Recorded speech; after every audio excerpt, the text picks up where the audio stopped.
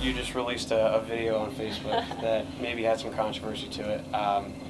Explain what you were doing with that and if it worked or not. I've wanted to do a different kind of video for a long time.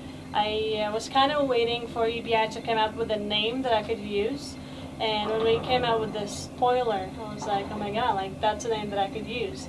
And I wanted to do a ball video that would have more views than any of the other bowling ball review videos or whatever.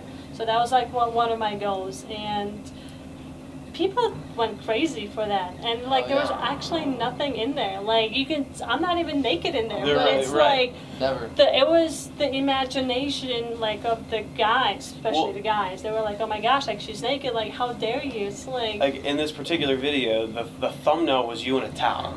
So when the video scroll, like people scroll through Facebook and they see the video, they see Diana Zavjalova in a towel with like some tan lines, and I bet you that attracted everyone to that video. But if you would have changed that thumbnail. It was only a couple of seconds like that, whatever. Sure. So they even missed the whole point. Like there was the haters or whatever, they missed the whole point.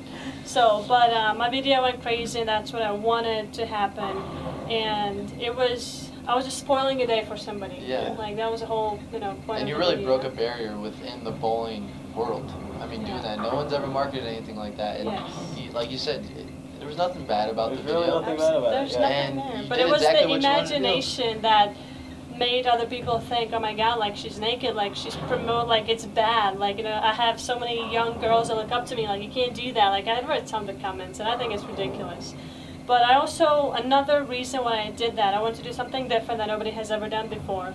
And my goal was to reach people outside of bowling industry, and I did. I had some people comment on my video that were not even bowlers, they had nothing to do with bowling, and they tagged other people. Yeah. So that's something that we need in bowling, is like the marketing, like get people outside of bowling industry, and I did that. I didn't get many people, but I did. No, you did. I mean, I was at a bowling tournament when you released the video in New York, and someone was watching it, and they said, oh, you gotta come see this video. And then they're watching it, and, oh, what are you watching? What are you watching? Yeah. There was 10 people watching this video. Watched it 10 times. And you've never seen that with another bowling ball video anywhere. So, I mean, the reach that you got from that it's definitely monumental in our sport. And also another thing that I wanted to do is kind of change the image of bowling just a little bit, because in general, when you talk to a non-bowler, they think, when you ask them, like, what do you think about, bowlers and the athletes or whatever, they're like, oh, that they're fat, they drink beer, whatever. Yeah. But there are some, like, sexy bowlers out there. Yeah, there is. Both male and female. And I think everybody's sexy. Like, it doesn't matter, like, if you're, short, tall, big, so, like, everybody's sexy. And I kind of wanted to, like, mix that sexuality with the bowling, and then maybe even reach out to, like, the outside of bowling industry, like maybe like clothing or something, different.